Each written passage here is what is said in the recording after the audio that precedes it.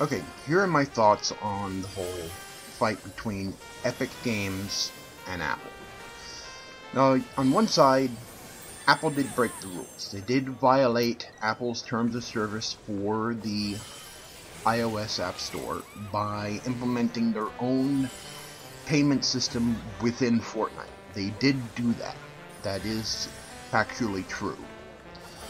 When people talk about the subject, they focus on that, and that is correct. They did violate that rule, and Apple was within their rights to remove the game from their store. That's all well and good, but they stopped there. They stop there and they don't talk about the elephant in the room. The one thing that I know about very well, and a lot of other people who have been following Apple's behavior in their App Store from literally the beginning, they don't talk about this. Tygra used to be a big Apple person, and he had a MacBook. He had a couple of them, and he's not anymore. And mainly because of Apple's behavior, that he stopped using Apple products and he switched back to Windows completely. And I went on to Linux, and I'm back on Windows again. But I have been watching the situation with Apple and how they treat developers on the iOS store, and it's not good. And a lot of people who talk about this and chime in on this whole situation, they focus mainly on what Epic did, and they side with Apple. And yes, the rules are on Apple's side here. What they don't talk about is Apple's bad behavior with developers. The fact that they do play favorites on their store. They allow some to break the rules and not others. They don't enforce the rules the same way for everyone. Their streaming apps, they don't force them to go through their store payment system for that. Other apps, they allow them to have their own internal payment systems, their own separate payment systems for their apps, and that's that's in violation of their own rules, and they don't enforce it, and they allow these other apps to do this. So they don't enforce the rules consistently with apps on their platform, but with others they vehemently force others to conform to their rules, conform to what they want them to do. And they will even remove apps that really don't violate the rules. They have had a history of doing this, of removing apps that didn't violate the rules, but they just removed it because they wanted to. Or they remove them because they compete with their own apps.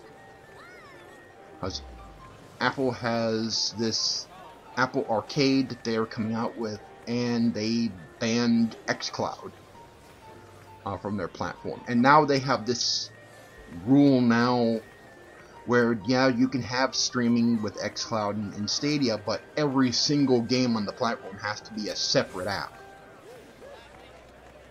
And this is the sort of thing that's been going on for well over a decade. This thing between Epic and Apple is not anything new. This has been going on for a long time. And if it wasn't Epic that stepped in and finally called Apple out on the things that they were doing, if it wasn't Epic, it was eventually going to be someone else. Possibly Microsoft, or some other larger company that's capable of picking this fight with Apple. Because Apple's a big company. Apple is a very rich company. Epic's got some coffers, not quite as big as Apple does, but they've got some coffers, and so does Microsoft. So either one could have picked a fight with them, or Google could have gone after them. For a long time, there was even a fight between Apple and Google over their apps because some of Google's apps were directly competing with some of Apple's internal apps. And even Apple had made it hard for alternative apps to even work properly on their platform so that they couldn't properly compete with their own apps. So they have a long history of douchebaggery when it comes to treating, developers on their platform. Again, if it wasn't Epic, it was going to be somebody else. Somebody else was going to pick this fight. This has been a very long time in coming. I was expecting this at some point, because the store had been around for a little more than 10 years. The first iPhone came out, in 2007, I believe? It's been a while. So, this is a fight I've been expecting for a while. Now, is Epic in the wrong? Did they break the rules? Yes. Is Apple violating the law? I think they are. I think they do constitute a monopoly on their platform. They consistently suppress competing apps. They don't uniformly enforce the rules. They play favorites on their app store. This is clearly anti-consumer behavior. Very clearly anti-consumer behavior. Now, there's another thing that Apple was wanting to do, and that is remove the Epic developer tools. Now, this will impact a lot of games, because a lot of games use the Unreal Engine on iOS. They wanted to remove that account, and all those games that use that engine wouldn't be able to update their software. It would impact a lot of game companies. It would probably destroy some of them, not being able to update their games or even upload new games that they're currently developing. It would probably destroy them. And it is extremely costly to switch to another engine mid-development. So if they went from Unreal to Unity, for instance, it would be very costly to do that, because not all the assets are compatible with one another. They would have to convert assets or even recreate them entirely. That's expensive. That's expensive work. And a lot of these companies can't afford to do that. And legally, it might even be illegal for Apple to do this. Now, some people who criticize Epic on this say Apple's in their right to do this. They're in their right to remove Epic's, developer account because they broke the rules. What they don't get, and this is important, what they don't get is that Fortnite and the Unreal Engine are legally on paper, run by separate companies. Epic Games is not the company that develops the Unreal Engines. It's Epic. I think it's Epic International, or it's a completely separate entity on paper in tax information. It's a completely separate entity, completely separate company. Which means Apple would be removing a developer account of a company that is not involved in the lawsuit against them with Epic Games. They would be targeting a company that is completely separate from this whole fight, which may get them into some trouble, legal trouble. A judge has issued a injunction stopping this, and certainly if they do remove the account, if they remove it in violation of the court order, they could be found in contempt.